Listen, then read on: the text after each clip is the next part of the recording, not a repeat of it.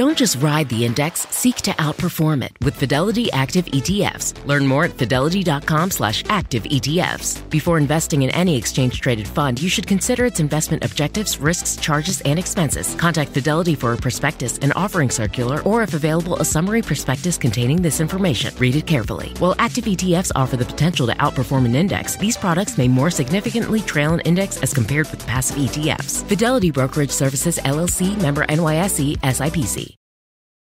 Want to connect with a family member who doesn't speak your language? Then check out the language learning program Rosetta Stone on desktop or as an app. Rosetta Stone is designed to immerse you in the language you're learning through an intuitive process. Plus, the True Accent feature even gives you feedback on your pronunciation. And with a lifetime membership, you have access to all 25 offered languages. Get started today. Visit rosettastone.com/pod50 to get 50% off your lifetime membership now. That's rosettastone.com/pod50 for 50% off.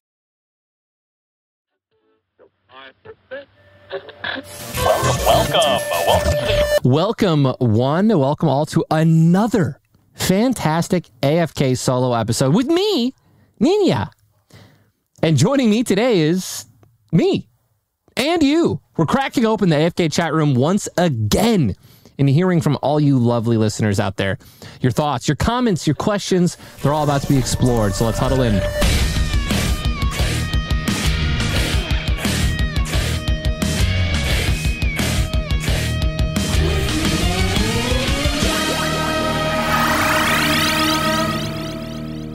All right, we are starting out with Marina. Ninja, who are your top 3 Marvel superheroes and DC superheroes? Oh boy. Top 3 Marvel and top 3 DC superheroes. So, that's actually tough. So top 3 DC, I mean, you have to have Batman. It's not even a question. I was also obsessed with, when I was watching the Justice League, I was obsessed with the Green Lantern as well, like the original cartoon. I was a huge fan of that. I was a huge fan of him. And then the Flash, dude. The Flash, like the Flash show on, it was on Netflix, I think, was just out of this world. Like so predictable in terms of the layout of the episodes. But I absolutely love the Flash. So those are my top 3 DC. And then Marvel, I mean, it's going to be Iron Man. Not even a question. You gotta have. That's mainly because of Tony Stark. Well, Robert Downey Jr., the way he played Tony Stark just made me such a huge fan of Iron Man. I'll just throw this out. I'll just say Captain America because I actually really did enjoy. I played Captain America in Marvel vs. Capcom, Captain America, and Spider-Man. Those are my top 3. Iron Man, Spider-Man, Captain America, because those were actually all 3 of my favorite characters to use and play Marvel vs. Capcom when I used to play that game on the Sega Dreamcast, by the way. An absolute just banger of a game and a system. It just came out just 1 or 2 years early, bro. It was just too early, unfortunately. But thank you so much for your question. Ninja, Andre, good morning, Kings. My question can be for both of you. What is the future of Ninja solo games? For what it's worth, this is my ringing endorsement to throw on a stream, no camera, just vibe out in single player. I would love it. I think it could also clear out some of those Battle Royale kiddos in chat that kind of wear us all down. Bonus question, as you delve into more sports, would you consider tennis as a longevity sport? Yo, Michael, man, I really appreciate that question. Thank you. Solo games, dude. So let me finish off. Let me just finish with the second question, which is the tennis. Yeah, dude, I think that we might be able to get into tennis, like to touch on maybe some important matches and important tournaments, like in the future on the sports show. But as of right now, I think that everyone's like hype and focus right now really is going to be continued around college football, college basketball, NFL, NBA. NHL, and just a lot of the major leagues right now, as I think that's also what more like most people want to hear. But moving on to the future, yeah, we could definitely have some tennis segments and stuff like that. I actually, Andre's been trying to, my assistant, for those of you who don't know, he's been getting me into some tennis bets and for sports betting, and it's fun to watch some of the matches. I mean, it's a lot of fun to watch the matches. So great question there. As for the first question, which I have to take a minute. Okay, yeah, solo games, bro. Yeah, you're absolutely right. It's very annoying to have just the Battle Royale kids in there in the chat. They can be, silly and one single-minded, and kind of brain dead sometimes, right? Because they're only there for that one game. But that's every game. That's everyone. The rest of the solo games, yeah, man. I mean, I'm doing a solo playthrough of FF7 Rebirth right now, which is great. The viewers aren't terrible, right? Like, obviously, I expect to drop below 50% of whatever my normal viewership is when I play a game such as Final Fantasy. So other solo games might pull more viewers, but for some reason, Final Fantasy is just like this niche, like, viewing experience where, like, you just have to be a diehard to enjoy it, or to watch it, I feel. But yeah, great question, man. In the future, yes, like and the fact that I'm playing this right now is a sign that, you know, I probably will play other solo games and solo playthroughs on the channel, man. So thank you for submitting your question, Michael. Thank you for watching the streams. Our next question is from Mike. If you had to put your net worth on the line in a bet, 1 versus 1 zero build, Tim the Tap Man versus none other than Bearded Blevins, where are you putting your money? Where are you going to risk it? Who's coming out on top? I'm curious. The world needs to know. Thanks. Big time fan. Love you. Oh, the world, dude. Thank you, Mike. The world needs to know, man. I'm putting my entire net worth on a 1v1 Bearded Blevins versus Tim the Tap Man zero build. Bro, you know, if give Tim like a week of playing zero builds consistently on stream, and that would be it would be a no-brainer. It'd be Tim the Tap Man. It'd be Timmy Boy, especially if Tim was trying. Like Tim doesn't try a lot. He almost tries never. Like when Tim is actually sweating, he can be a really good gamer, but 99% of the time he's just, you know, he pushes in W keys for memes and stuff like that. So John, I know you're listening to this, or this is going to be clipped and sent to you, or someone's going to talk about it, and you're going to call me out on a Family Fortnite Friday about this comment. But yeah, it's definitely, I'm sorry. The entire net worth is throwing the money line down on Tim the Tap Man. AFK with Ninja. Hey folks, Ninja here. And let me tell you about a game changer for your mealtime routine this spring. They're delicious, chef-crafted meals, ready to eat in just 2 minutes. That's right, I'm talking about Factor. Factor's ready-to-eat meals are a lifesaver. No more stressing over meal prep or spending hours in the kitchen. Plus, with over 35 options on the menu each week, you'll never get bored. And here's the best part. You can customize your meals too, to fit your needs and your schedule. The flavors are incredible. And knowing that each meal is chef-crafted and dietitian approved gives me peace of mind. Factor has truly made eating healthy and stress-free. Head to factormeals.com/ninja50 and use code ninja50 to get 50% off of your first month plus 20% off your next month.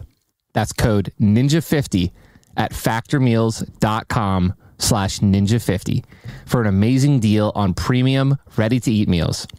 A big shout out to Factor for making mealtime a breeze. Want to connect with a family member who doesn't speak your language? Then check out the language learning program Rosetta Stone on desktop or as an app. Rosetta Stone is designed to immerse you in the language you're learning through an intuitive process. Plus, the True Accent feature even gives you feedback on your pronunciation. And with a lifetime membership, you have access to all 25 offered languages. Get started today. Visit rosettastone.com/pod50 to get 50% off your lifetime membership now. That's rosettastone.com/pod50 for 50% off.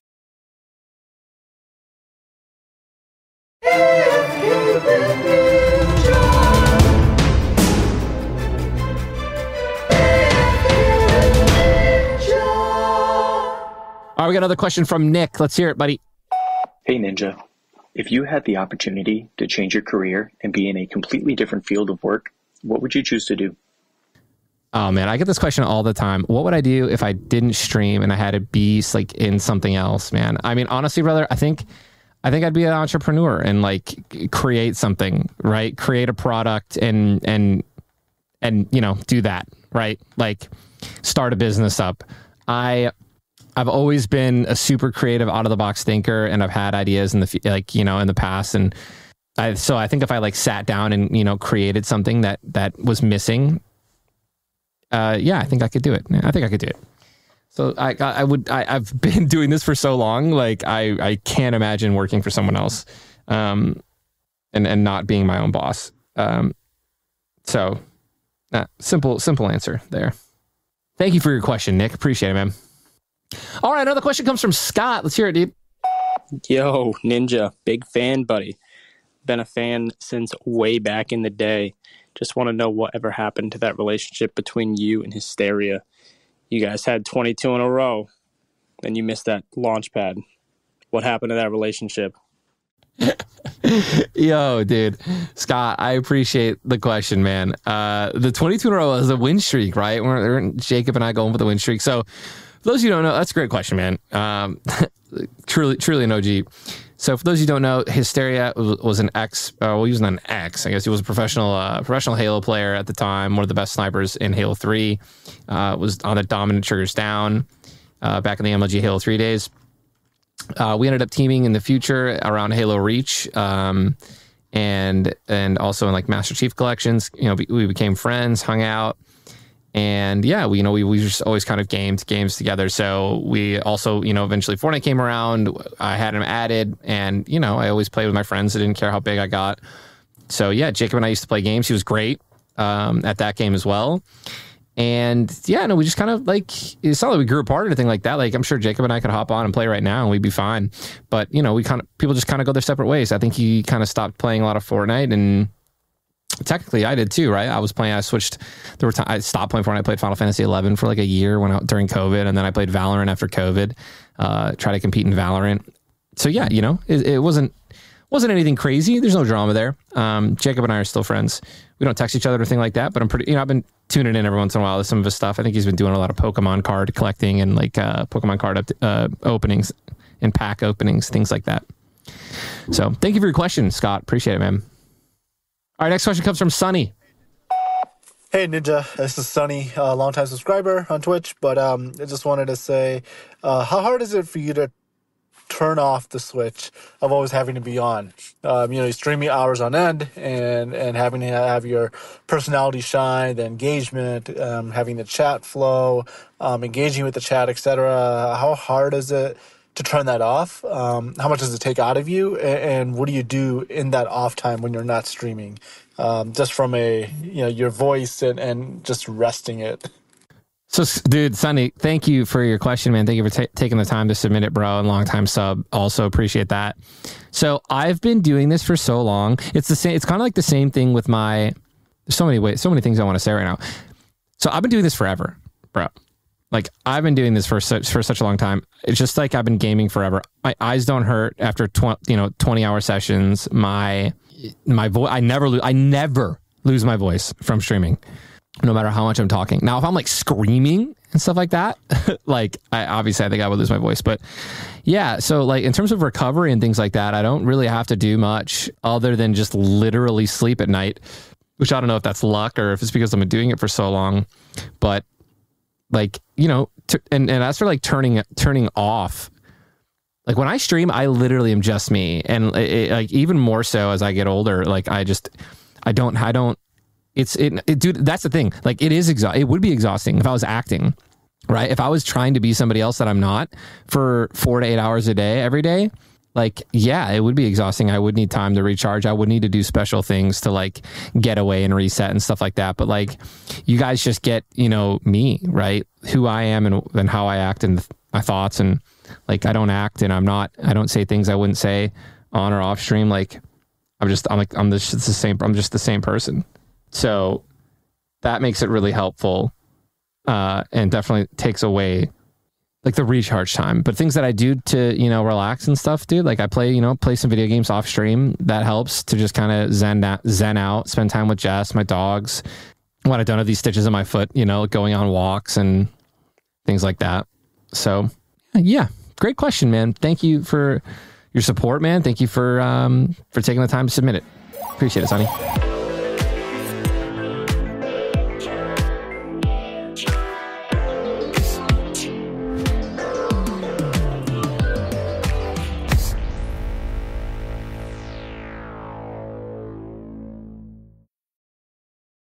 Want to connect with a family member who doesn't speak your language? Then check out the language learning program Rosetta Stone on desktop or as an app. Rosetta Stone is designed to immerse you in the language you're learning through an intuitive process. Plus, the True Accent feature even gives you feedback on your pronunciation. And with a lifetime membership, you have access to all 25 offered languages. Get started today. Visit rosettastone.com/pod50 to get 50% off your lifetime membership now. That's rosettastone.com/pod50 for 50% off.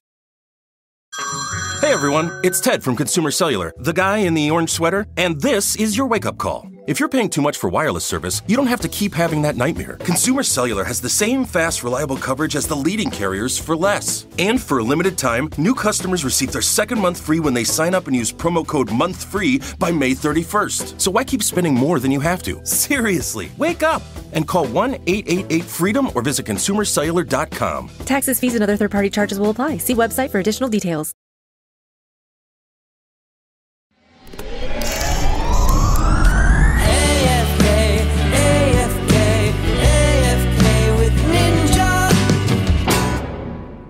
And then we got another Sunny question from another different Sunny.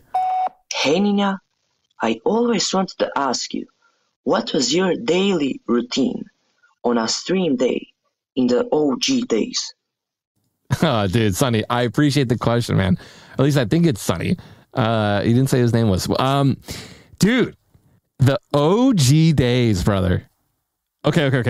I'll give you two answers to this question because there are two different streaming, like, my first two streaming schedules. So one of them was when I was still going to college and I was still working at Noodles and Company. So a day like that would be like, let's say I worked early in the morning. So a day like that would be, I would wake up, I would probably have streamed the night before until like 2 or 3 in the morning, gone to bed around 2 or 3, 4 o'clock, woken up around 8, showered, went to work at like 8:39. It's usually, I almost never did doubles. So I would stream from, or work in Noodles from like 9 till like 1 or 2, come home, shower, and immediately start streaming until, 4 in the morning again. So like stream from 3 till 4. So like an 11 hour or 12, 13 hour banger, go to bed, wake up, do it all over again. But if I had a school, then I would do the same thing, come home, stream from like, I think it was like, I made sure that I only had night classes or like a super early morning class on a weekend. So then I would come home, stream from like 3 to 8 or like 3 to 7, go to class, come home, turn my stream back on, and then stream until like, 2 or 3 in the morning.